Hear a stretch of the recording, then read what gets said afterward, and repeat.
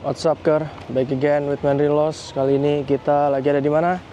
Jive sekarang 2024. Jive 2024. Kita akan main-main dan ikutin keseruannya sampai habis. Let's go.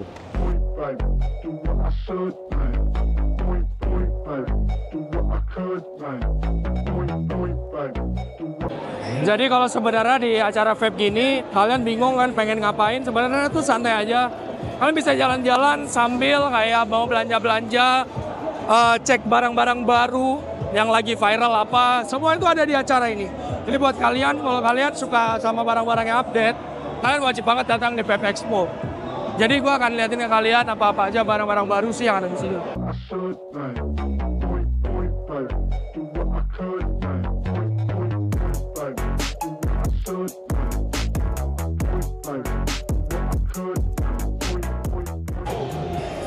Di Vapes hari ini ada apa aja di Jive tahun ini? Di Jive tahun ini kita ada launching RTA JAKARTA. Ini RTA terbaru kita, desain by Husar. Terus kita juga ada Hexam Limited Edition, ada 3 yang Jive, Green, terus satu lagi yang Harpy. Terus kita juga seperti biasa diskon 10%. Apalagi, kita juga ada t-shirt. Wah, banyak banget sih sebenarnya. Banyak lah tahun ini mah. Gas. Kapan lagi bisa tanda tanganin mobil langsung aja di sini? Lu lihat mobilnya. Bisa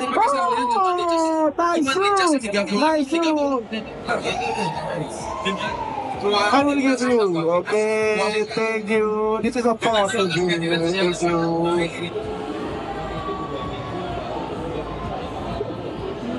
Yuk, siapa lagi yang mau device gratis, liquid gratis, langsung aja mampir ke.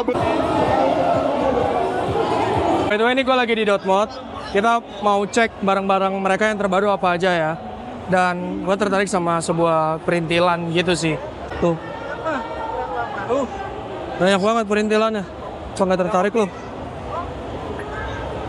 Ini juga ada beberapa koleksi dari orang-orang.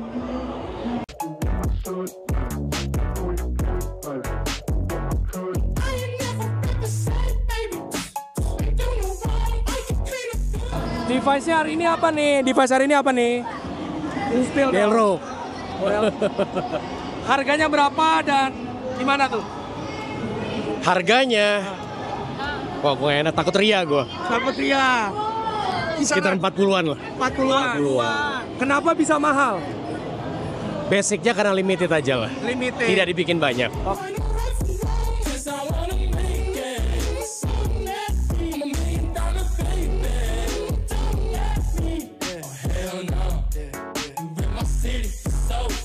Jadi gue pengen kasih tahu ke kalian kalau ternyata di vape itu tuh ada kompetisinya loh. Namanya tuh ada coil art, cloud chasing, dan juga ada cloud trick. Nah, pasti kalian bingung semua kompetisinya tuh kayak gimana sih, dan hadiahnya itu bisa sampai 50 juta sampai 100 juta, banyak banget. Nah, kali ini gue akan ajak kalian untuk lihat gimana sih kompetisi vape itu.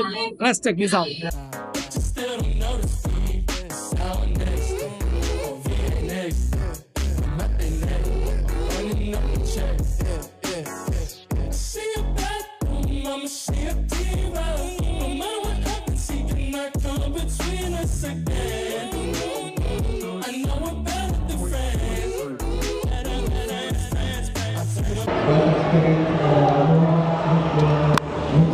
Udah siap buat hari ini? Siap, Bre. Amanah ya? Amanah ya.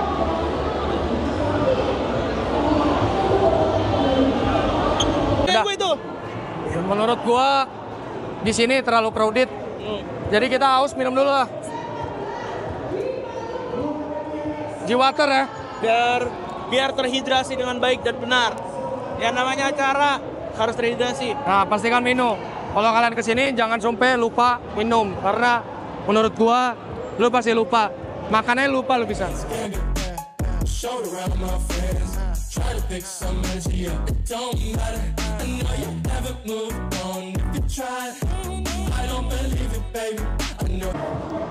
Lanjut keliling-keliling, jalan-jalan sama anak-anak.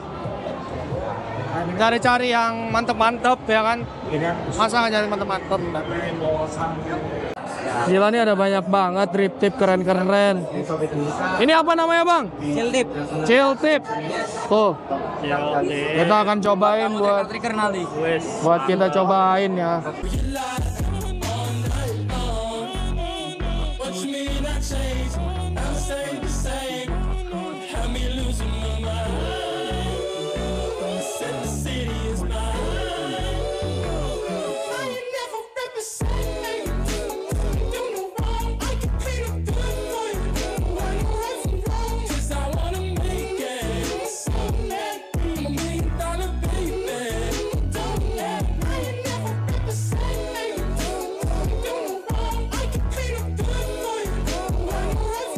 Oke, nama gue Julian.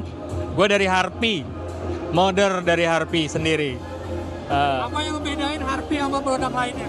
Yang ngebedain sebenarnya Harpy itu lebih dikenal dengan engraving yang detail.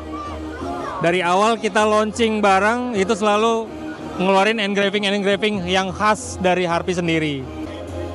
Semoga makin gila lagi lah pokoknya tahun ini. Jadi ada cerita yang menarik saat gua dapetin Hexom X Harpy ini, ternyata lu kalau pengen dapet ini lu harus ngantri ya, dan antrian tuh panjang banget, dan nanti akan dipanggil 3 orang dan lu maju, di situ lu akan home pimpa nih, home pimpa. Yang menang boleh masuk ke antrian berikutnya. Nah yang kalah ngulang antri lagi, dan ketika lu menang ke antrian berikutnya, lu nggak cuma sampai situ, lu harus coba keberuntungan lu lagi di gimana. Jadi lu harus flip coin. Kalau keluarnya angka, lu bisa beli Hexom X Harpy ini. Tapi kalau lu bukan keluarnya angka, lu pilih yang lain. Jadi sesusah itu loh dapetin Hexom X Harpy ini. Langsung aja kita cek. Lu lihat penampakannya, gila cakepnya, cakep banget loh.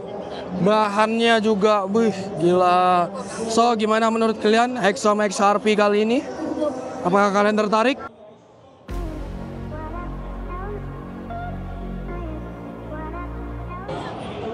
So kita lanjut lagi jalan-jalan. Hey, halo.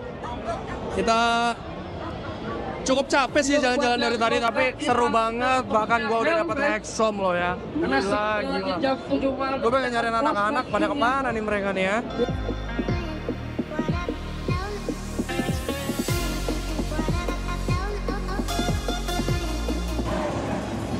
Ini main tinju-tinjuan nih kita nih, main tinju-tinjuan. Kayak gimana itu?